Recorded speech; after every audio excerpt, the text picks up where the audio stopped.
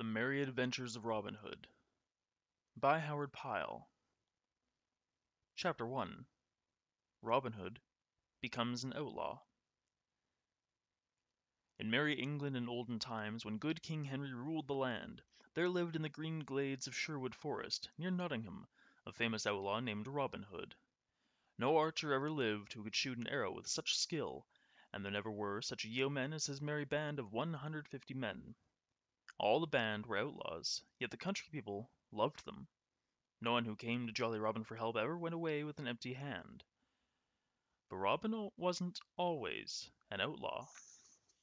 This story will tell how he became one. When Robin was 18, with a strong body and bold heart, the Sheriff of Nottingham proclaimed a shooting match. A large barrel of ale would go to the best shot with a bow and arrow.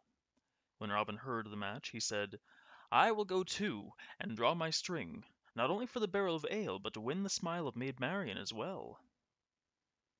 The month was May, and flowers covered the meadow. Apple buds blossomed, and the cuckoo and lark could be heard in the hedge. The air was sweet, and Robin whistled as he thought of Maid Marian. As he walked through the forest at dawn, Robin suddenly came upon 15 of the king's foresters seated beneath a great oak tree. Each man was dressed in bright green, or Lincoln green, as it was called. They made a fine show, feasting on meat pie and foaming ale. One of them, with his mouth full, called out to Robin, "Hello, where you going, my lad, with your bow and arrows?" When Robin told them he was off to Nottingham town to shoot for the prize, they all laughed aloud. They called him a boasting infant, and told him he had no chance of winning. That made Robin angry, for no lad likes to be teased. He boldly made a bet that he could bring down the best in a herd of deer, more than 60 yards away. He took his good strong bow made of yew wood, and placed the tip at his instep. He strung it. He fitted a broad arrow onto the string and raised the bow, drawing back the gray goose feather to his ear. The next moment the bowstring rang, and the arrow sped like a hawk in the wind, killing the deer dead. "Ha!" cried Robin, with his hand on his hip. "How do you like that shot, good fellows?" All the foresters were filled with rage, for they had lost their bet. Not only that, Robin had killed one of the king's deer that was in their care. When the foresters did not answer, Robin looked at them grimly, turned on his heel, and strode away. His heart was bitter and angry.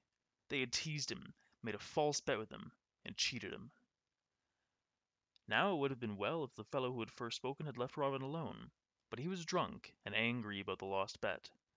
Suddenly, and without warning, he sprang to his feet and sent an arrow whistling after Robin. The arrow buzzed within 3 inches of Robin's head. Quickly he turned around and cried, "You said I was no archer, but say so now again." Robin sent an arrow in return, and the forester fell with a cry. Before the others could move, Robin had disappeared into the forest. As he ran through the greenwood, all the joy and brightness were gone from Robin's life. His heart was sick with sadness because he had killed a man.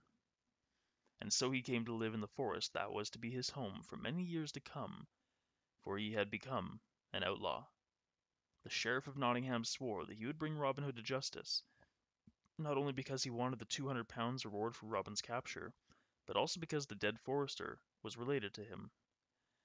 But Robin Hood stayed hidden in Sherwood Forest for 1 year, gathering around him many other outlaws like himself. Some were wanted for hunting the king's deer in cold winter when they had no food. Some had been taxed so heavily they had no money to live, and some had been turned out of their farms so that their land might be added to the king's property in Sherwood Forest. All had come to escape the unfair treatment they had been given at the hands of the king.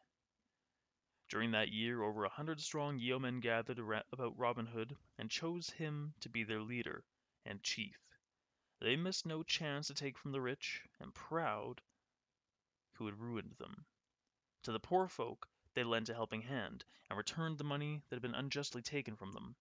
The people found they had nothing to fear from Robin and his outlaw band, so they began to tell many tales of the merry men of Sherwood Forest.